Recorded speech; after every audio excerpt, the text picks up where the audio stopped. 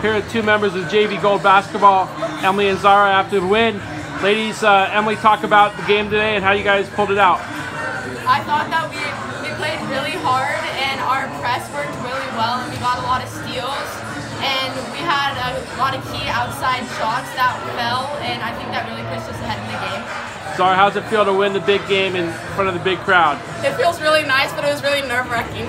What was the hardest part about it? For me personally, it was guarding 23. She was really big and I didn't know what to do with that, but it was really fun and yeah. Cool. Emily, they closed it to 5 points in the second half, started making a little run, the crowd got into it. Can you talk about how you guys held them off? When St. Francis started cheering, it just kind of gives you energy to keep pushing and I know you're talking about us personally, but the crowd, I feel like they really help push you and we again we just kept pushing and we found open spots and made a lot of easy layups and a lot of free throws, which really helped us get far ahead. Great. You guys continue league play on Tuesday at Franklin. How do you use this motivation from this game and momentum, Zahra?